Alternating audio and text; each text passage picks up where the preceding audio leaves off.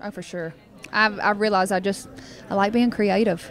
I mean, no matter what, songwriting and this part of my job will always be number one, because that's what I've been working my whole life to do.